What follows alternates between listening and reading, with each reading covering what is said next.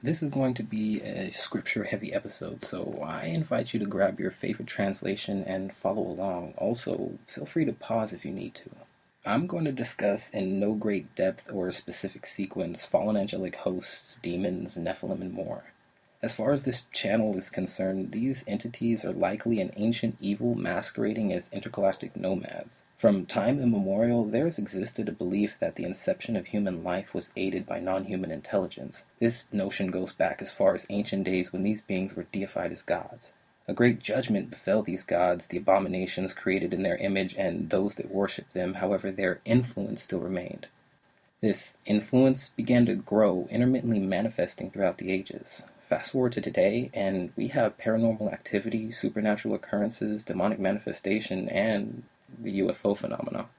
I want to bring together a couple schools of thought here because I believe all these are interrelated. Let's address heavenly angelic hosts, known plainly as angels. There seems to be a misconception about what they actually look like and what they can do. Angels aren't winged babies with shielded modesty, nor are they bare-breasted blondes with a single set of wings. In fact, besides the description given in Zechariah 5:9, your typical angels are adult chimeric creatures with 4, sometimes as many as 6 wings. Check it out, Isaiah 6:2. Above him were seraphim, each with 6 wings. With 2 they covered their faces, with 2 they covered their feet, and with 2 they were flying. Here's another in Revelation 4:6-8. In the center, around the throne, were 4 living creatures, and they were covered with eyes in front and in back. The first living creature was like a lion, the second was like an ox, the third had a face like a man, the fourth was like a flying eagle. Each of the 4 living creatures had 6 wings and was covered with eyes all around, even under its wings. Ezekiel 1:5-11 depicts a similar class of angel, cherubim, but with only 4 wings. And in the fire was what looked like 4 living creatures. In appearance, their form was human, but each of them had 4 faces and 4 wings. Their legs were straight, their feet were like those of a calf and gleamed like burnished bronze. Under their wings, on their 4 sides, they had human hands. All 4 of them had faces and wings, and the wings of one touched the wings of another. Each one went straight ahead, they did not turn as they moved. Their faces looked like this. Each of the 4 had the face of a human being, and on the right side each had the face of a lion, and on the left the face of an ox. Each also had the face of an eagle. Such were their faces. They had 2 wings spreading out upward, each wing touching that of the creature on either side, and each had 2 other wings covering its body. Ezekiel goes on to describe thrones, known to some as ophanim, celestial wheel-like creatures paired with the cherubim in Ezekiel 1:16-18. This was the appearance and structure of the wheels. They sparkled like topaz, and all 4 looked alike. Each appeared to be made like a wheel intersecting a wheel. As they moved, they would go in any one of the 4 directions the creatures faced. The wheels did not change directions as the creatures went. Their rims were high and awesome, and all 4 rims were full of eyes all around. It's no wonder when angels appear before man that people tend to fall to the ground in deep reverence. However, angels aren't limited to a single form. Some are shapeshifters. Take 2 Corinthians 11:14, and no wonder, for Satan himself masquerades as an angel of light. It is not surprising, then, if his servants also masquerade as servants of righteousness. We also see other examples of angelic shape-shifting abilities when angels took on the appearance of men in Genesis 18 when they ate with Abraham, and Genesis 19 as they ventured into Sodom and Gomorrah. Now, the Genesis 18 passage hints at something interesting, specifically Genesis 18:8. Then he took curds and milk and the calf he had prepared and set it before them, and he stood by them under a tree while they ate. If angels have the appropriate anatomy for digestion, it's not a stretch to imagine they might also be equipped with suitable anatomy for procreation.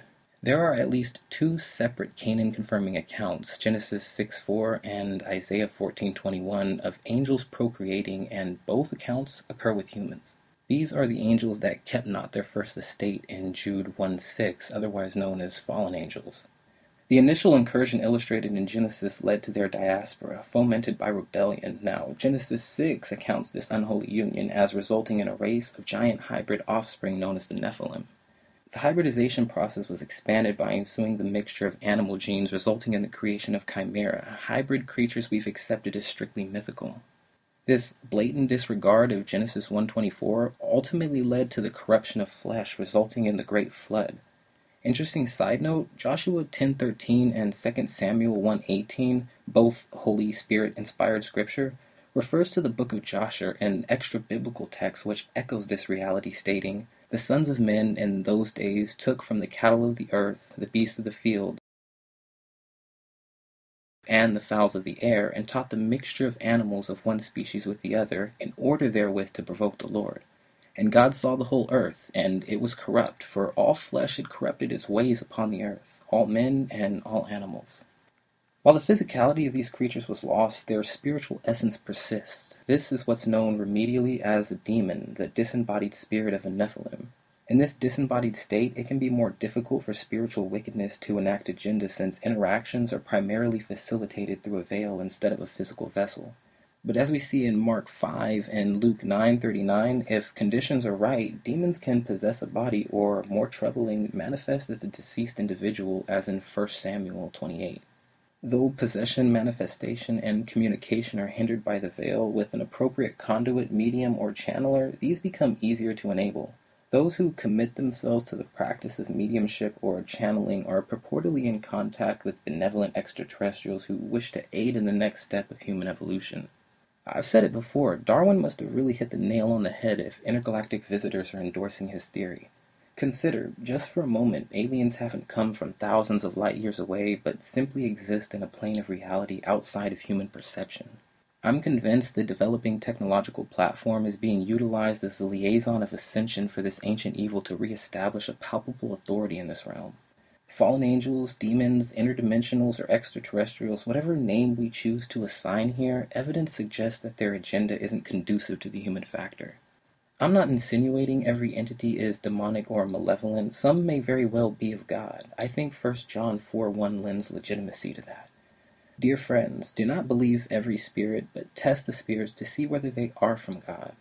On many levels, whether you know it or not, there is a spiritual battle being waged. I could dive deeper, but I've taken enough of your time. For now, I'll leave you with Isaiah 54:17. "No weapon formed against you shall prosper, and every tongue which rises against you in judgment you shall condemn. This is the heritage of the servants of the Lord, and their righteousness is from me, says the Lord." Thanks for checking me out, and take care.